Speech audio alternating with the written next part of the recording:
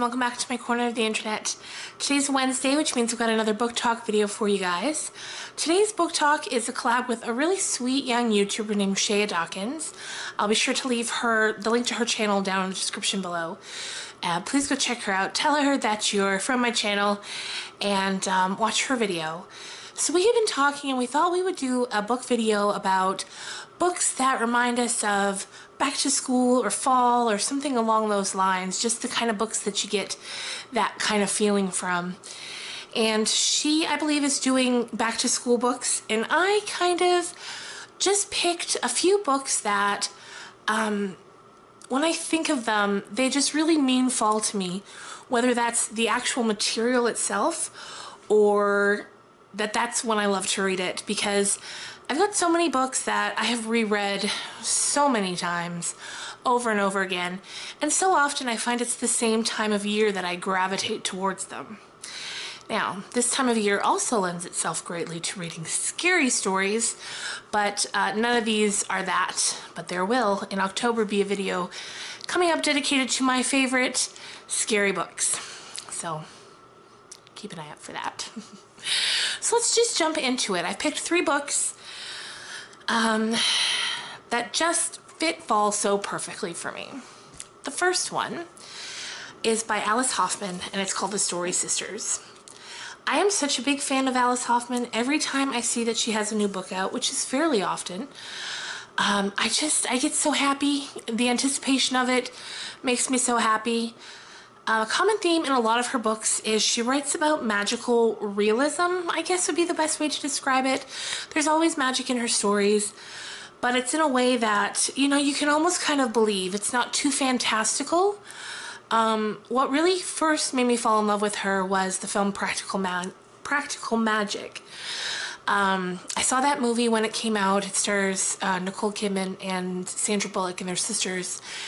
And I saw that movie and I loved it. I love stories about sisters, and there was just something about that movie that really got to me. So I found the book and I read it and I loved it, and then I went and I read everything else of hers I could get my hands on. So this one is from a few years ago. I want to say like 2010, 2011-ish. And again, it's about 3 sisters. Their names are Elve, Meg, and Claire. When we first meet them, they're fairly young, like say 12, 14, and 15. And something bad happens, something really traumatic happens to one of the sisters that it kind of involves all 3 of them. And that kind of leads them to spiral into this kind of feeling of needing to be safe and protect themselves. So they create kind of this imaginary world, this kind of underworld where only they can go, and they have their own language and they speak it, and they become very secretive and insular, and that goes on for years. And then as they get older, Elve, the oldest of the 3, she's beautiful and she's mysterious, and as time goes by she gets more and more destructive in her behaviors.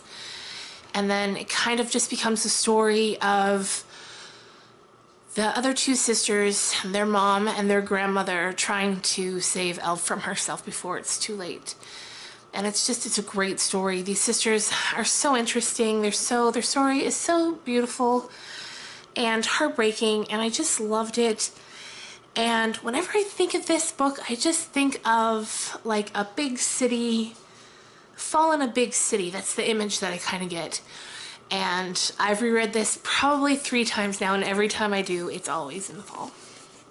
So check this out if you haven't already. Or any of Alice Hoffman's books. She's great. Practical Magic, again, being my personal favorite.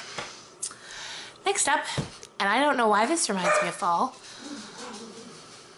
because if anything, you would think it would remind me of spring, but it doesn't.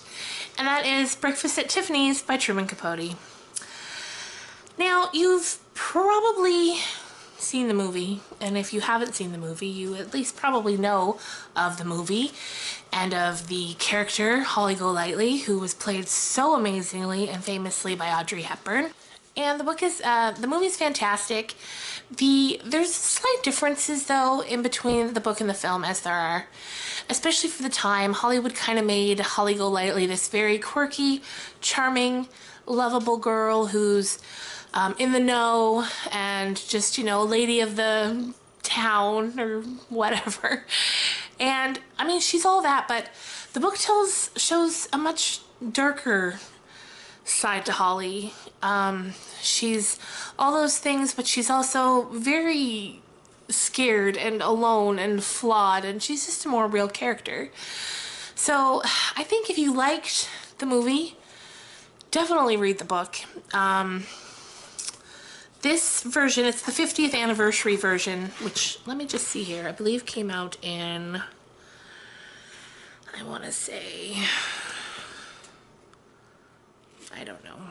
I can't remember. I've had this for a while. I can't remember exactly when this was put out. I'm thinking like 2008, 2009 maybe. This version of the book also has a few of Truman's short stories, which I really liked reading.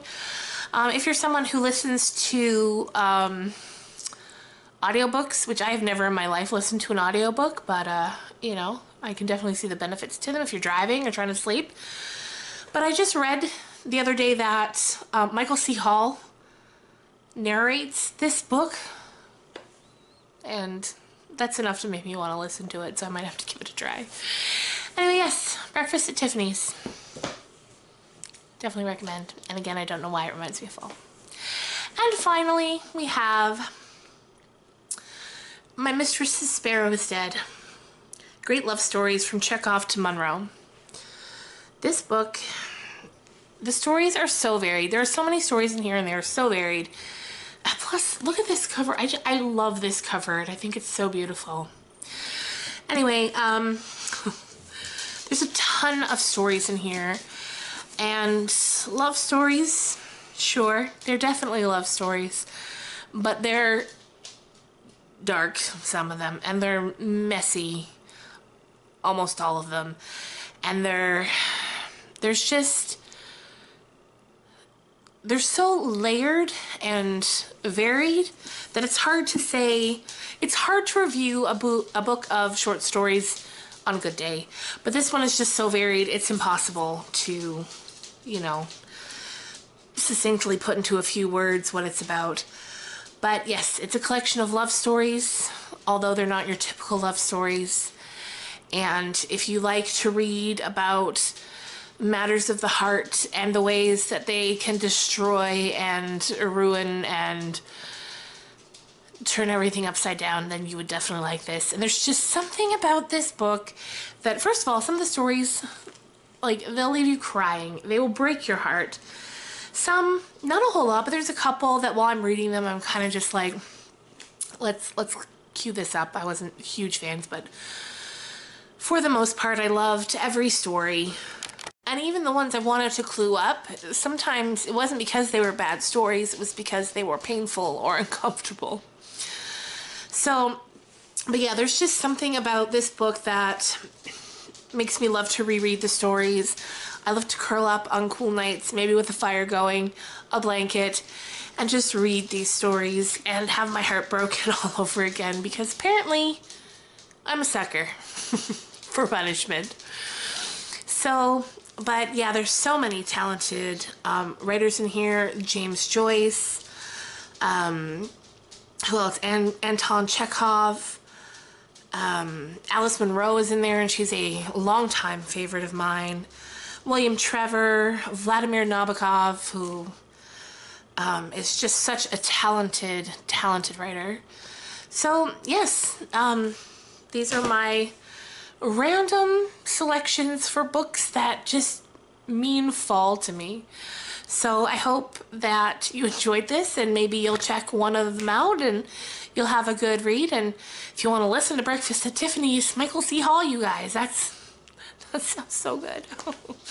Anyway, that's it for today. I will see you guys on Friday. And again, don't forget to check out Shaya's channel. It will be linked in the description below. If you're here from her channel, hello, welcome. I hope you stay a while. And I will talk to you guys again real soon. Bye, guys.